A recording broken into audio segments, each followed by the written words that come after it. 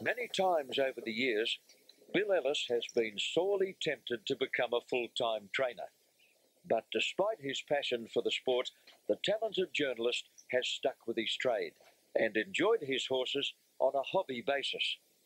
Almost half a century ago, young Bill landed a school holiday job with Trot Guide, which led to a full-time position and a cadetship.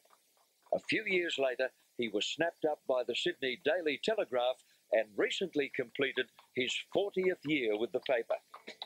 During his Trot Guide days, Bill was assigned the job of reporting on the trotting at Sydney's Royal Easter Show. Here he met the late Cyril Caffin, who was to become his best mate and his inspiration. Spending days off and weekends at the Caffin property, Bill soon developed his talents in the sulky. It was Cyril who talked him into taking out a licence, and it was Cyril who gave him his first race drive, and a winning drive at that, in 1969. The horse was Graham Laird, and the venue, the big grass track at Richmond. The owners had planned to have a good bet on him, and funny enough, I tipped him. He was on top in the Daily Telegraph. It was a Saturday afternoon meeting at Richmond, early in October. Was the same day that Darby McCarthy rode the Epsom Derby double at Randwick. Yeah. And the horse was backed in from 8-1 to 6-4. And did you know that as you went out? I knew that he was going to be backed, but I didn't know what the fluctuations were. It didn't make any difference because Cyril instilled into me, and it was something I always saw with him. One race is just the same as another. It's just another race, whether it be a maiden at Broken Hill or near Dominion. It really is just another race. Cyril Caffin was your friend and your inspiration. Yeah. Many say that he was the best driver of his era. No, absolutely no argument from me, and even today I don't think that I've seen a better driver than Cyril. But as you say, everybody acknowledged his skill and his ability as a driver, but he was also a very good trainer, John. A lot of people... He's rarely mentioned as a trainer. Yeah, a lot of people didn't recognise or didn't realise his ability as a trainer. Well, Bill, your all-time favourite was an aptly named son of Koala Frost, by the name of Winter. You trained him, you drove him in most of his races, and he was just an honest, durable, very reliable horse. I'd love to have my time over with him, John. I think I won about, well, not me, but while I trained him, I think he won about 19 races. He got to cup class. He really wasn't a cup class horse, but he got there. He won his way down there, and once he got there, he'd hit the wall, but he still earned prize money because he was going around in that grade. But he'd be a lovely horse to have today, and I think that I've learned a lot since then, and as I say, I'd love to have my time over with him. Bill, your piece de resistance as a trainer was to prepare the winner of a grand old classic at Harold Park, the Tatlow Stakes, with Winsome Star. You didn't drive it up. No, it's something that I hold very dear, John, and if you look through the list of winners of the Tatlow Stakes, she's got a special place in that race. Yeah. She's the only filly to have ever won it, and that's a record that will stand for time immemorial, because in those days it was an open race, colts, geldings, fillies, but these days it's for colts and geldings only. Yeah. So no filly can ever. That's something that no filly can ever do.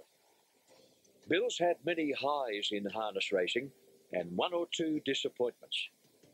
My lowest point in harness racing was one night at Moonee Valley when I had a little filly called Patrona Glow in the semi-final of the Galaxy Grand Slam Series.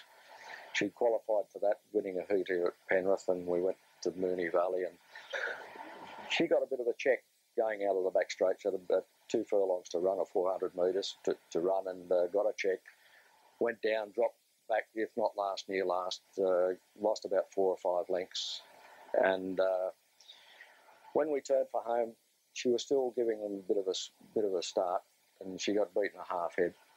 And I looked across at the clock and the infield timer, and it was the fastest heat. and I thought, what a terrific effort. And You're on a high. oh, really on a high, and really stoked. And I said, well, bring on next Saturday night, because we've got to be a hope of winning the final of this series. And rival driver come up alongside me and said, geez, you must have gone good. That filly must have absolutely fun. I said, incredible performance. He said, bad luck, she's bled. I said, oh, you're kidding. And I looked, and mate, I nearly fell out of the cart. I sunk. Because she got 3 months. She was out of the series. But that led 3 months later to one of I think my crowning glories, my crowning achievements. She was in a race here, the last 2-year-old race of the season. She was off 10 metres in a 2-year-old race here, and we got the money at 100 to 1. Patrona Glow the outside. Patrona Glow dashed up. Charlie Smart comes at it. They split the line. A good finish. Patrona Glow and nose. Patrona Glow. You were recently paid a high compliment by your colleagues when you posted 40 years with the Daily Telegraph. I know they made a special presentation to you, and you must be very proud of that. Yes, Mr. Murdoch's, there's the gold watch, John. Mr. Murdoch's largesse. I'm very thankful for it. Now, during the 40 years, you've been writing about this sport and this industry. I imagine there have been many times where your pleas for a story fell on deaf ears. I mean, it must have been hard to push the harness racing barrow throughout the years with the major metropolitan newspaper. Yes, although sometimes it all depends, John. As you well know, in the media, you might have a story which you think's worth running, and it's probably even in the can and ready to go on that night, but something else breaks, so you get sidelined, and then of course in 2 or 3 days' time, that's history, you can't use the story, and that happens. That happens. Your passion for this sport has never waned. No. You've been turning up here every Friday night for 40 years, and you always look enthusiastic. Actually, it's longer than 40 years, because it's 40 years with the Daily Telegraph. Yeah. That's not... 7 with Trot Guide. Not including the span with the Trot Guide. Half a century. It's fair while. Yeah. I'm still here. Wouldn't swap it. No, I don't think so, John. I don't think so. I've enjoyed... It's been good to me.